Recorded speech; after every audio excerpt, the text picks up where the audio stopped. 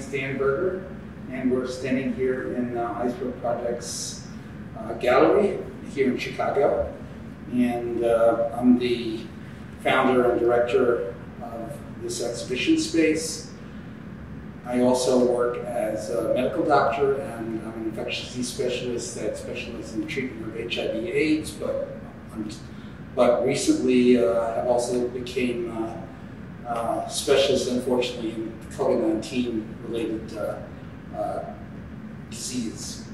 And I'd like to introduce Stevie Cisneros Hanley. He's a local Chicago artist who's exhibited widely around the United States as well as Berlin. He also teaches at the School of the Art Institute of Chicago. And thanks, Steve, for being with us today. Thanks for having me.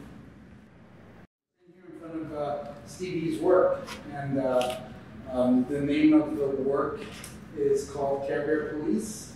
Bobby and the Care Bear Police. Bobby and the Care Bear Police.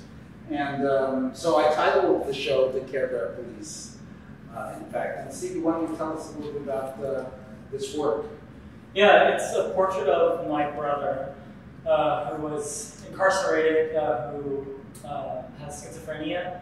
And it was a piece that I really struggled with. I made for a couple of years, work on it, put it away, folded it in half. There's actually quite a bit of stuff on the back of this image too. And just had a really sort of uncomfortable relationship, a relationship I wasn't sure about.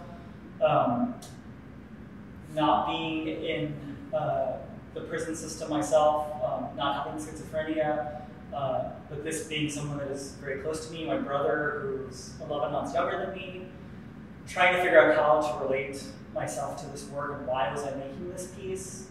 I was reading Jean Genet's text that he wrote while he was in prison, and a lot of weird things have started to happen over time. Like there was some sexual elements, which was weird.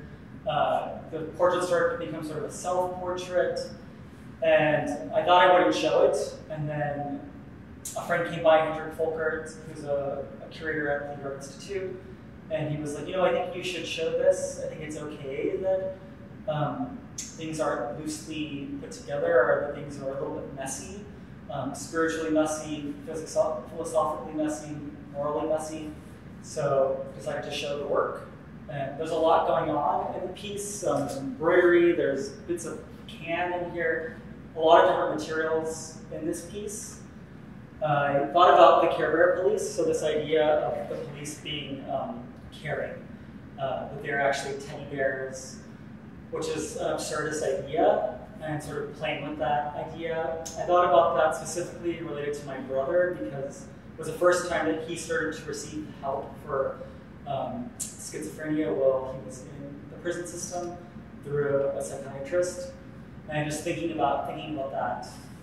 And it's interesting that you call it Care Bear Police because obviously, there's been a lot of police brutality at this moment, and that we have been witnessing a lot of protests around the country, in fact around the world, about how disenfranchised populations have been victimized by this brutality. And so I think this piece has special significance looking at it, especially during this time.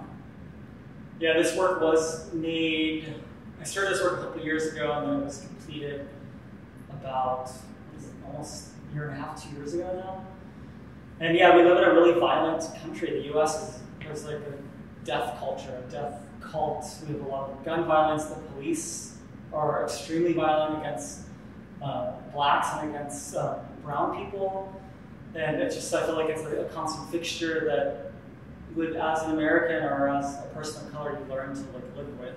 And I've been dealing with it in other works recently too. I've had some other experiences with the police and recent events. And yeah, it's something, and it's something I also don't know how to relate myself to, or I feel it's just this sort of constant undertone, overtone of violence in the police. Like I've been doing works about brake security trucks, like all different forms of the police state. The work has a real generosity and scale, and there's also sense of the materiality. How did you choose the materials, and what significance did it have when you constructed the piece? I work really like a collage artist. I'm a pack rat. I save things, I organize them, and I sort of throw everything at the image, and then whatever sticks, sticks. What I mean by that is what feels like it has a charge. So some things stay up, some things come down. I'm pretty brutal with like cannibalizing my own work. I go in and cut my own work. I collage a lot of my other paintings and put them together. And it's something that happens over time. I usually work on multiple pieces at once. And I'll go into a sort of fixation with a piece for a few days and then have to take a break from it and come back to it. This one I took for a while. I think I took it the longest, maybe a 6 month break from this, and actually folded it in half. There's yarn here, there's little kitty cats and embroidery. It's mostly based in painting and drawing. And I don't know, it's kind of a hard thing to explain how it works. There's some ballpoint pen on a synthetic silk over there, collage elements, there's a little sticker here. And it just comes from being present in the studio and going into a trance-like state, being there. It's a little hard to explain like that space of making. But I've seen you make your own clothes, I think, right? I think, yeah. And I always think about when I see this material and I see this sort of translucent material and I see the stitching, I think about maybe queer and the type of trans fashion that's been evolving. Yeah. And I think that perhaps that element is sort of present in the work somehow. I think it's really important to be a maker of all types. And I think especially in the world that we live in where we're just told to consume. And I think a lot of people don't think that they have that power to make, even if that's cooking or if that's making clothes. And also that they have the power to make it in their own way, their own queer, fucked up way. Things can be messy. They don't have to look like they've come from a factory. And sort of, taking pleasure in that like misuse of things. Sure, and of course sex is always messy. And sex is it's always not going to be fun if it's not messy, right? So, of course you see that here in the work. So, it's great work, and I'm just proud to have this in the show. Okay, so work by the Colombian artist, New York-based artist Carlos Motta. And this is a work from 1998. It is a photograph of the artist in a very contorted position, showing us his ass in the foreground, but also reflected in the water. You can see that the artist's hands are, there's tension noted, and you can see that the artist also is sporting these extra long fingernails. So there's some femininity, but also some tension. There's homoeroticism. He's obviously queer. His work has been shown widely, and most recently, a lot of his work deals with queer issues. Even AIDS-related issues, and I think there's a lot of similarities between some of the queerness that we can see in this work, as well as we've seen in Stevie's works. What do you think? What do you think as an artist, Stevie, when you look at this work? How do you feel? How does it make you feel? As you stare at the artist? I'm inspired by like a queer monstrosity. There's something sort of monstrous about it. There's a sort of like feminine monstrosity too with the nails that is empowering. And the setting to me seems a little bit fascist in the sense that it's this heavy architecture. I'm not really sure what's happening. But then you have these little elements of nature. You have this leaf on his back.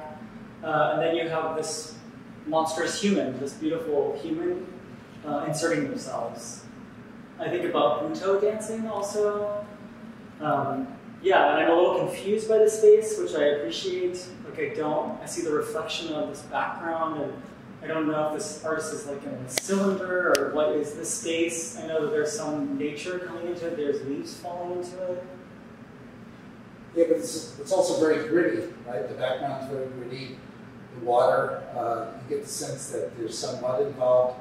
In fact, there's mud on his back, and you can see that the mud is sort of dripping back down to his crack, you know, and obviously it's very sexual as well. Yeah. Again, this sort of messy sexuality that sort of creeps into the work as well. I like the word gritty too. There's like the grittiness of the dirt on his butt, like you said, and that weird texture of that stone or that cement, whatever that is. And then the sort of softness of the water and the softness of the skin also. Yeah, and in some of his works, you definitely get the sense of sadomasochism. He often portrays himself tied up. And a most recent film where he is reflecting on David Wojnarowicz, who would sew his mouth closed. The artist does a video that reflects on, I think, the same issues. And there's a piece by David Wojnarowicz here also, which is great. We have all this work and conversation. So we're standing in front of a painting, a very intimate painting by the artist David Wojnarowicz, and this work was done in 1986.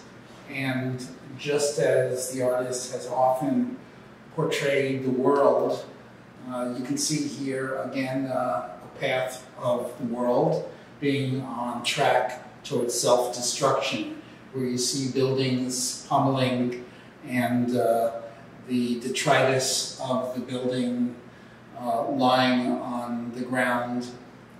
There's a skull which appears to be as what is referred to as a spider skull.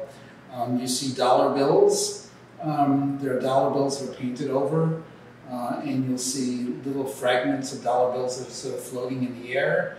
And you see the earth looking down on this occurrence. There's also a little sexual scene going on in one of the other windows. And just as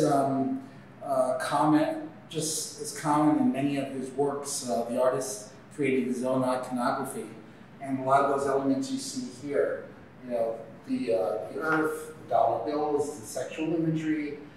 But this is an unusual scale for the artist. Most of the paintings that have been shown in a lot of the exhibitions have been very large scale. I fucking love this artist so much. A teacher of mine when I was very young, Catherine Sherwood, worked with, she called him David Wojnarowicz. She used the Polish pronunciation of his name in New York. And she had a lot of anger too, and David had a lot of anger, and a lot of anger based in injustice and injustice in the world that he encountered. So I've always just been super inspired by him, and when I found out that I was in the show with him, I was just shocked and thrilled. Dan curated the show just sort of like on his own, and then I think sent me a photo or something. I was like, "Oh, you're in the show with David," and I was just like, "What?" But no, I think I find him really inspiring. He works across different mediums, and even here in this tiny painting, you have this mixed media, I don't know, materiality happening, and it's really seamless. And he's kind of messy too, and kind of like, I'd say like a bad painter in a good way. Like he's not like obsessed with being sort of realist painter going into the Renaissance. It's more this sort of this need for like, I need to get something across. I'm gonna paint, I'm gonna write poetry, I'm gonna do whatever I need to do, I'm gonna sew my lips closed. And I appreciate that. I think that to me is more powerful and more potent. That need, he was well aware of his mortality and his death, which only occurred a few years after this painting. He died in 1992. This work was done in 1986. with many of his community members, members of his tribe that have been dying around him in New York City. He's very well aware that he doesn't have much time. And so he did do things rather quickly and try to get his message across with that sort of guttural sensibility, I call it. I think that's a lesson we could all learn, not to be a perfectionist, especially when time is of the essence. We're standing in front of a work by the artist Sandro Chia, who is Italian, who lives in Tuscany, and this is a work of his from 1980, and it's called La Doccia, which means the shower. And this work is incredibly lucid, a really beautiful study of color. There's a lot of classical posing. It also has a great generosity in size. But as you can see, as you look more closely at the painting, there are things that are just a little unnerving. For example, you look at the figures, and although they're naked and it looks very sexual, you see that they're very thin. You can see the ribs in this figure. Their eyes are kind of they're a bit ghostly. There's a figure here that's a soldier, and he's holding a rifle, and he's spewing a red or reddish-orange bloody vomit on one of the figures in the shower. And then you see a lot of other sexuality. There's some phalluses that are here. The shower water is just beautifully painted.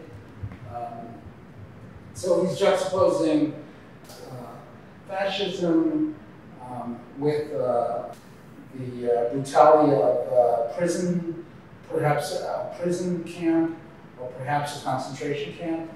And personally, my mother was Nazi concentration camp survivor. She was a survivor of Auschwitz. My father was a survivor of Nazi slave labor. And when I see this work, it has much more significance to me personally.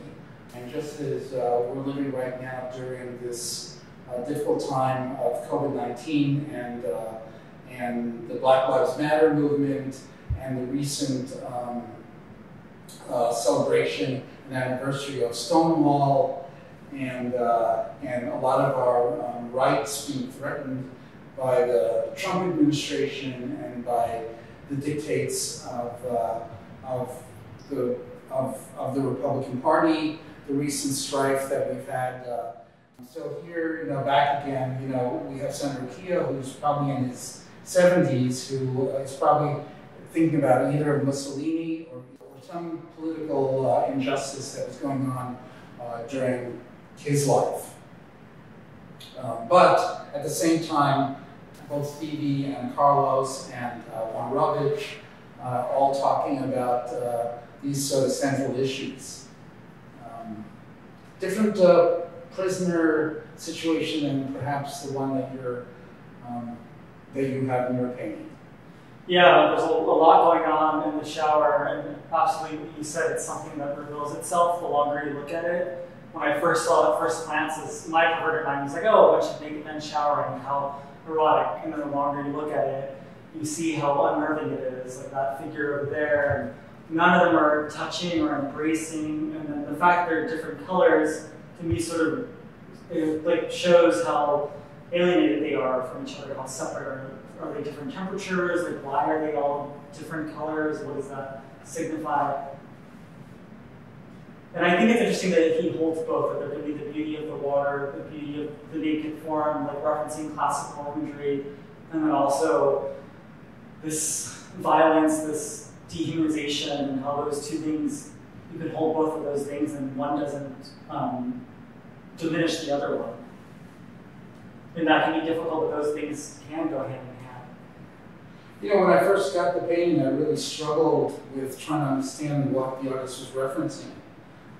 It really bothered me that I wasn't able to really understand specifically what he was trying to teach us. But when this pandemic started, and the more we got to see how brutal the Republican administration has been handling the crisis, and then with Black Lives Matter occurring, it became clear to me. And a work like this could have been done recently, in fact. It's just so clear to me now. Yeah, I think that sometimes we think that artists have to like teach something or show something, but that they can ask a question, they can share confusion, they can share like, oh, I see beauty and something terrible, and how do these two things swirl together? Yeah. And I'm sure, years ago it might have been a difficult painting to look at, or it might have been a difficult painting to think about. But I think now, living in these times, it's certainly it's certainly a reality. It's certainly, I'm not saying it's easier to look at, but it's definitely easier to identify with. So this work by Christian Holstad, and it was done in 2003. And as you can see, it's in front of a court building, probably a court building, maybe even the Supreme Court. There are microphones in front of it, but you can see that the artist erased the figures as if there's no one there. That's perhaps either in government or judging. There are empty microphones. You can kind of see maybe a silhouette of a figure perhaps in the background, or maybe that's my imagination. But this definitely resonates with me, and at the time that I installed the show, which was in March, we didn't have the we weren't mourning the death of Ruth Bader Ginsburg, and we weren't challenged emotionally by Trump, where he appointed Amy Coney Barrett as a new Supreme Court justice, who's very far to the right, and we believe she's very much against a lot of the rights that we believe we should have, such as perhaps abortion and such as Obamacare, healthcare being a right. But anyhow, looking at this now, obviously, it definitely harkens to the fact that we maybe have missing justice in the Supreme Court. The show has been up since March, and here we are. Today's date is November 22nd, 2020. And so the work has been up here for nearly 8 months.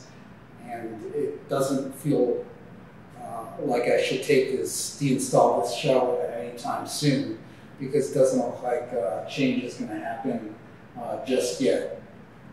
In any case, it's nice to have you here and give us a perspective on maybe how artists are looking at this period and how that's affecting the work, what's informing your practice, and how, if anything, has anything been changing in terms of the work that you're creating right now? Yeah, I think a lot has changed. I know that a lot of artists are dealing with it in different ways, which is great, because artists are humans, there's so many different types of humans, and people are really dealing with this pandemic, with the fascist regime that we have in power in different ways. There does seem to be a general pause, a slowing down in the art world, and the whole world as a whole, which has actually felt nice. And I have been questioning too how, taking advantage of that, questioning my own motives, and sort of trying to step away from this careerist or professional aspect of art, which I think unfortunately too much of the art world seems too consumed by that. And now in this time when commerce are slower, when things are slower, sort of like questioning that rather than this. I think there's an impulse to sort of like produce all the time, get things out there, and thinking like, is that actually the best thing to do? I think about Trump and this sort of like hunger for power, this hunger for attention, this hunger to get things out, and thinking like, seeing how gross that is and how destructive it is to society, to the environment, like wanting to move further away from that. And like, I don't want to have that like hungry spirit that's never fed, that's never satisfied, that's always trying to get more, and just trying to, slow down and be satisfied. Yeah, I've talked to a number of artists, and I recently was talking to Colleen Smith, the artist Colleen, who lives in Los Angeles, and she's told me that, for a while after all this started and all the protests, and she was so outraged. The sheer outrage just prevented her from being able to function and do any kind of artwork. That she just hadn't been able to go into the studio and produce anything. She was just so upset. I became fixated with cars, like automobile culture, and thinking that could be something that I could focus my anxieties on. It's something that, I don't know, I can become really consumed in, and it's, to me, seems, there's some things that just, like maybe like Colleen Smith, I get too upset by, like thinking directly about the police or thinking directly about other things can become just overwhelming. Yeah, we can talk about anxiety, we talk about frustration now a lot more easily. I think before all of this, maybe anxiety was something that was not brandished or talked about so freely. But I think now that we are all having this sort of anxious existence and worrying about what's to come, and especially even though the election is over, for example, we still don't know, what the motives are of Trump, who's continuing to try to create these stumbling blocks. I think it's unfortunate. I'm hoping that at some point in the future that we're able to show more joy as opposed to more frustration. Yeah. I have a young student, a high school student, African-American student, Tyshawn, who has been making paintings about gun violence. And they said this morning in class that they wanted to do a painting for the final project that is about Black pride and Black joy.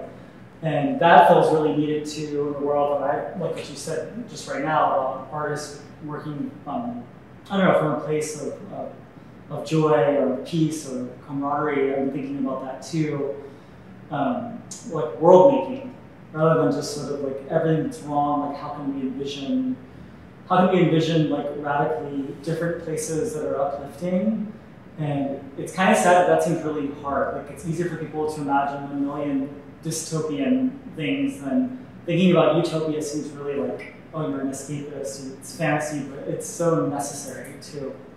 Necessary. Yeah. For us to think about utopia. I think so, yeah. We have to even think though about utopia may not exist. Yeah. Ever. I mean, I don't know if it's going to exist. I think it's, we would love to be able to hope. Every year things are supposed to get better, but they just don't seem to at the moment. Maybe it's just the existence that we're living in. It's this sort of pervasive, depressive moment. I mean, I think it's labor and exercise too to think about like how things could be. They really could be a possibility for that. And if you don't have a vision to go towards that, then how do you motivate? How do you like go forward? Right, you have to be an optimist, right? You have to, same for treating people. If you're going to think that as a medical doctor that people are going to stay sick, or that or back in the AIDS crisis when we didn't have the treatment for HIV and AIDS, if I were to have this sort of pervasive thought that it was hopeless, then it wouldn't have been motivation on my part to continue doing research and continue to try to make change. So I can definitely understand how, even as artists, thinking along those lines, then what's it all for if we can't accomplish anything? We We have to believe that we can make change. And it sort of brings or invokes that age-old question, can art change the world? Well, I think we'll leave it here. Thank you for listening to our program. And we hope that Iceberg Projects will be opening up in the early spring, hopefully with a vaccine becoming more available. And thank you all.